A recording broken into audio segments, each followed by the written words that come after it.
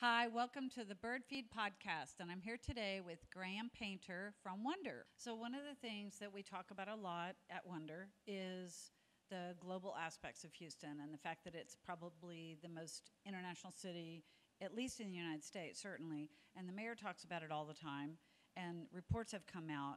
But what is it that you see that they don't see? I'm so glad to hear you say this. So I recently actually posted about this.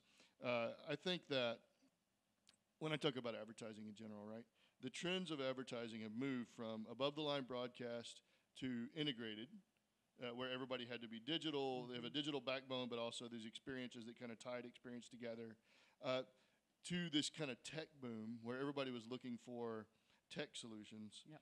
I think the real new future of advertising, and we're watching it, is multiculturalism. So not just multicultural agencies, but agencies that specialize in all markets, that have expertise for every culture you can imagine in this great country.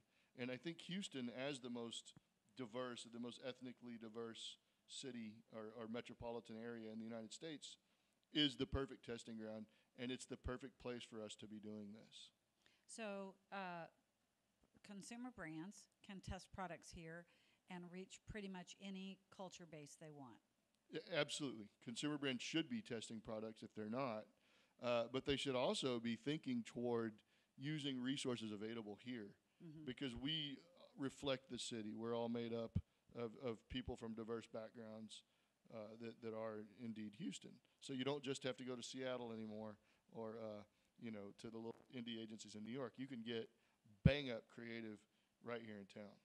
So what makes Houston different are a lot of things, right? So the size, it's massive. It's the fourth largest city in the United States.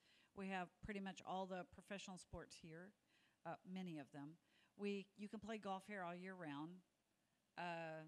Fashion, food, music. Why do we not consider ourselves to have a creative industry here? Houston, in my experience, we've been going at this a good 4 years now.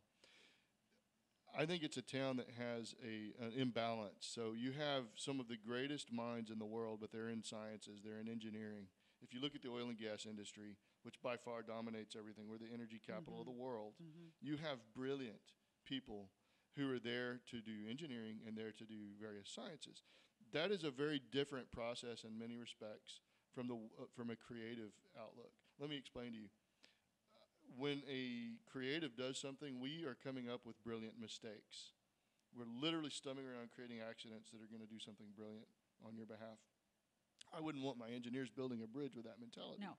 And so I think by virtue of us being so heavy and strong in the geosciences, I think that we've created an environment that's not only, let's say, not encouraging creatives to come, but it's almost anti-creative in that sense. So we need a little incentive to help to build more of this kind of reckless creative environment that's going to create more innovation. Yeah.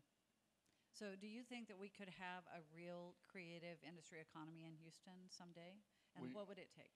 You and I are building it, and I think that's where we are. I think it's going to take more of us sticking together. I think that a little incentive would be necessary. But here's the thought. We need to do something that's really going to put us on the map. And it's hopefully a matter of time that we either slay it in the Cannes Advertising Awards and start attracting all the attention that we need, and or we start really attacking in the film industry, which touches through everything and builds the infrastructure necessary, not just for my industry and advertising, but all the arts. Yep. We're going to break here. Thank you, Graham, for being here. Well, thanks for having me, Lynn. Thanks for tolerating me.